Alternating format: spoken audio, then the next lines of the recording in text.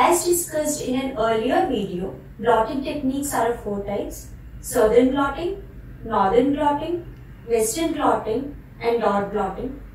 Let's discuss them one by one, starting from southern blotting.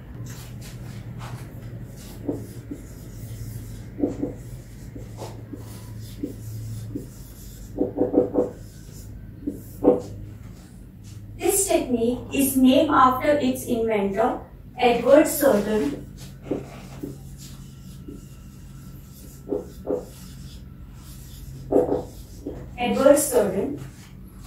In southern blotting, we detect DNA in the sample of blood and tissues. In the protocol of certain DNA, first of all, we treat DNA by restriction endonuclease,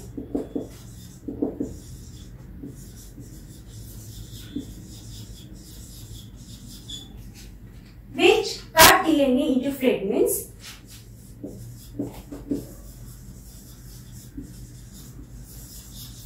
And after that, these fragments are moved to a gross gel by the process of electrophoresis.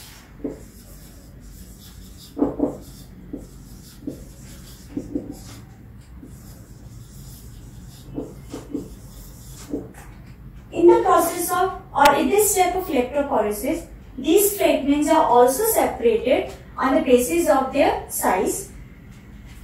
Next step after the movement of fragments on a gross gel is denaturation. So denaturation is the first step in southern blotting.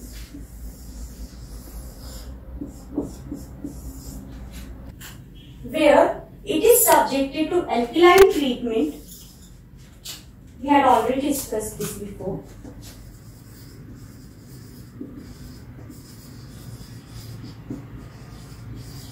To convert double-stranded DNA into single-stranded DNA. This is the first step. Then after that, the second step is blotting.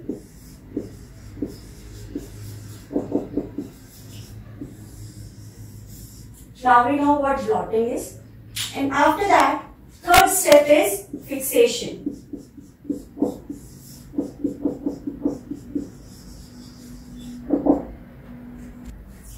In order to fix DNA fragment permanently on nitrocellulose membrane or on blotting membrane, the step of fixation is needed.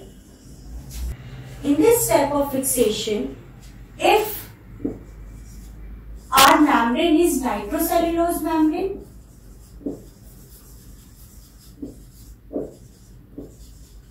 then in this case, we bake this nitrocellulose membrane at 80 degrees Celsius for 2 hours. This leads to the formation of non-covalent bonding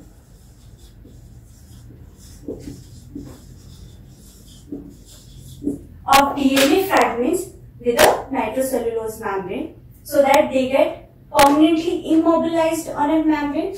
And if our blotting membrane is nylon membrane, in this case, first of all, we again bake this at 70 degrees Celsius for 1 hour.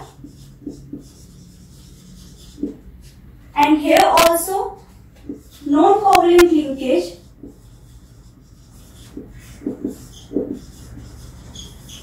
between DNA and membrane occurs. Second method of immobilization in the case of nylon membrane is treating it with UV radiation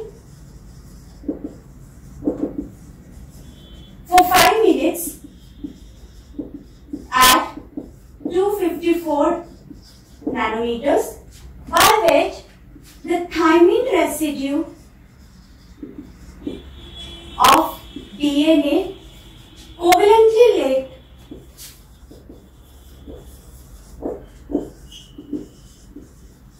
to amino groups of membrane. After fixation, the baked membrane is treated with the solution of fecal, which is a synthetic or artificial polymer of sucrose plus bovine serum albumin and polyvinyl pyrrolidine. Treating a baked membrane with this solution prevents the binding of radioisotopes,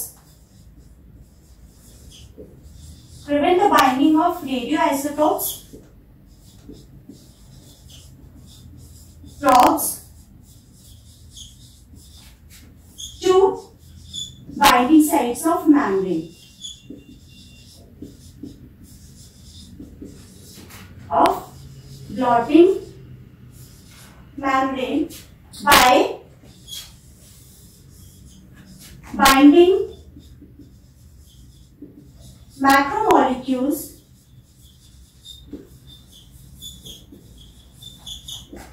to all the binding sites of membrane,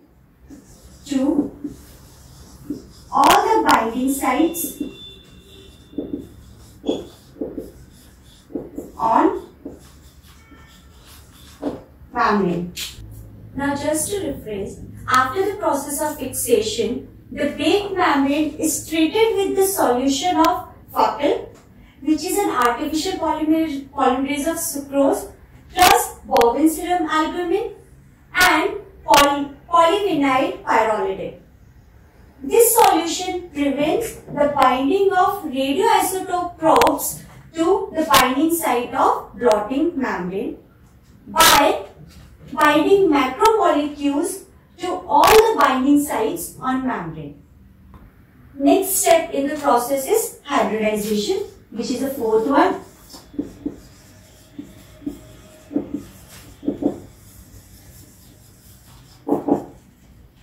Here, the membrane is treated with single-stranded DNA or radioisotope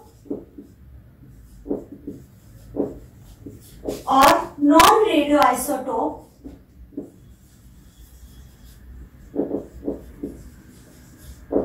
RNA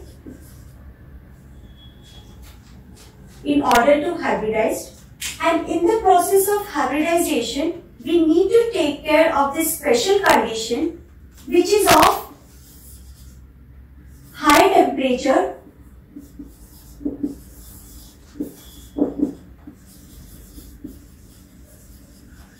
and low ionic strength.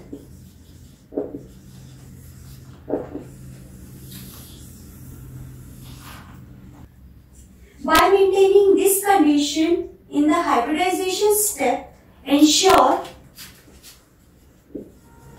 the perfect complementary base pairing.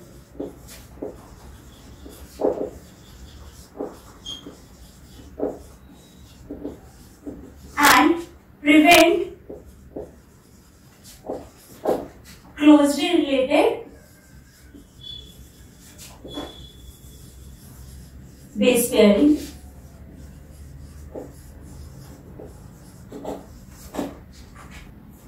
After hybridization, fifth step is washing,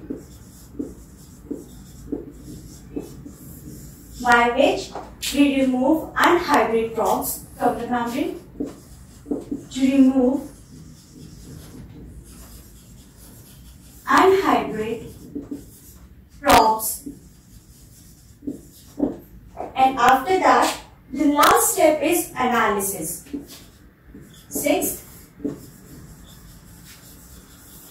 analysis by autoradiography.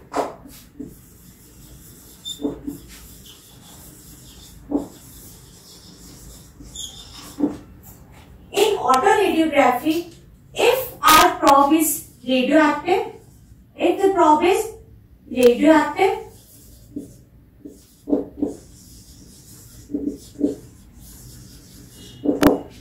then they are covered with photofilm or photographic immersion.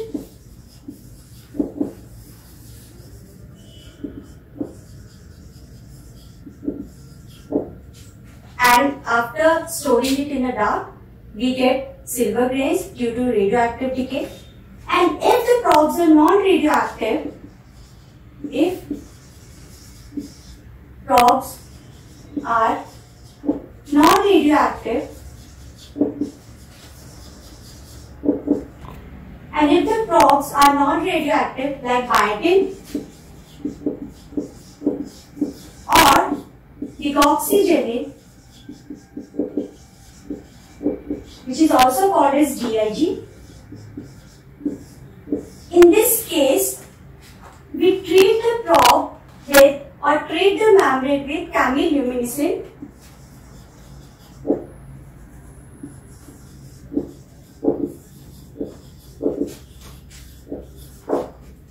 and then treat the frame with photographic film or photographic immersion.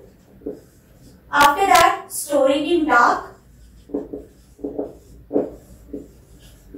We get silver grains.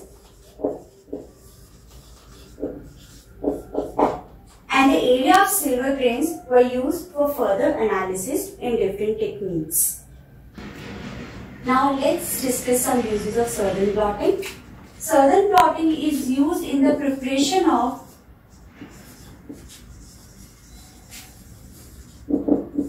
restriction, fragment, length, polymorphism,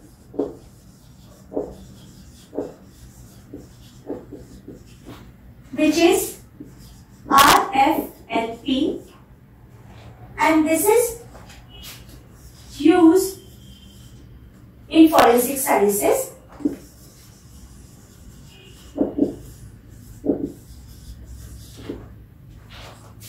And also in the preparation of various number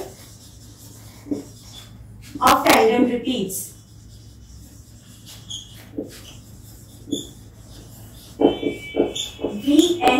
VNTR, which forms the basis of DNA fingerprinting.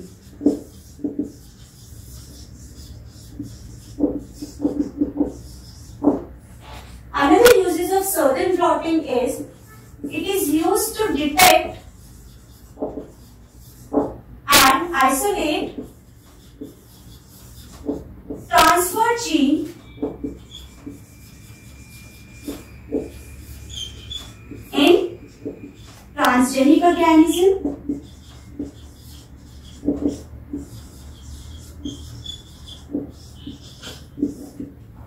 and Southern blotting is also used to map restriction sites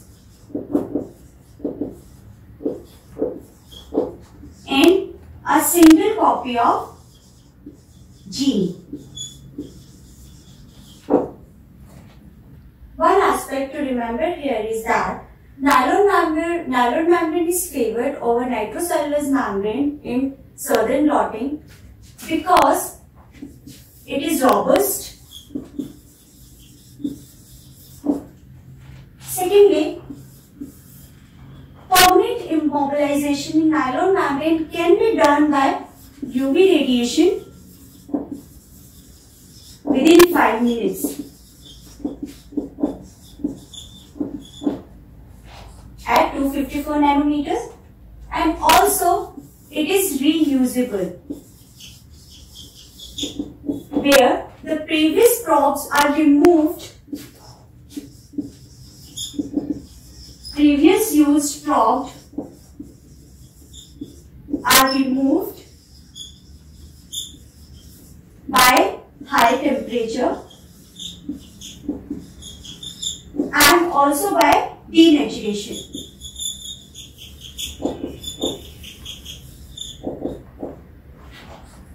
Now, this is all for southern blotting, and keep watching for next blotting techniques.